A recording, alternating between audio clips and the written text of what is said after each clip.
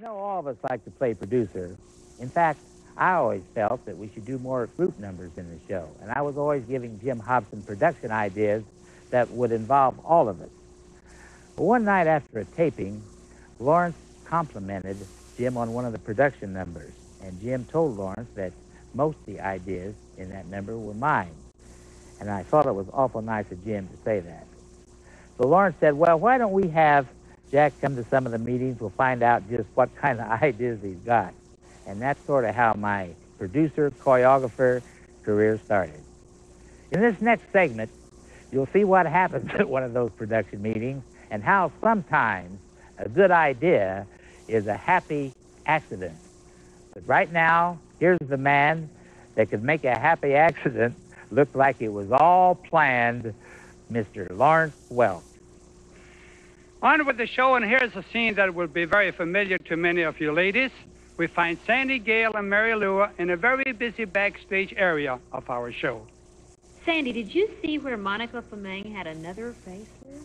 Not again. You know, I bet her skin is so tight when she opens her mouth, her eyes close. Oh, well, that's showbiz. I'm a girl, and by me that's only great.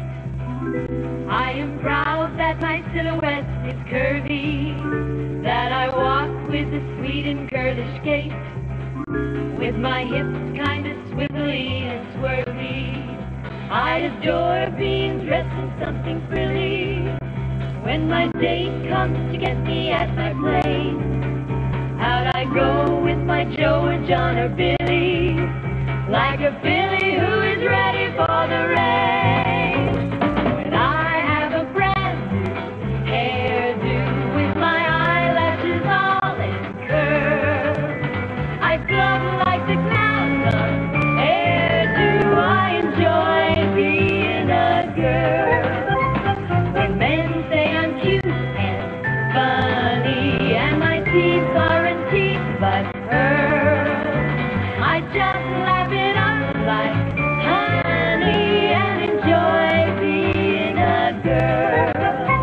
I flip when a fella brings me flowers. I drool over dresses made of lace.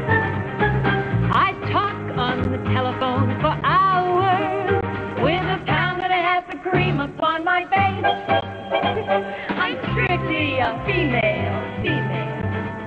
And my future, I hope, will be in the home of a brave.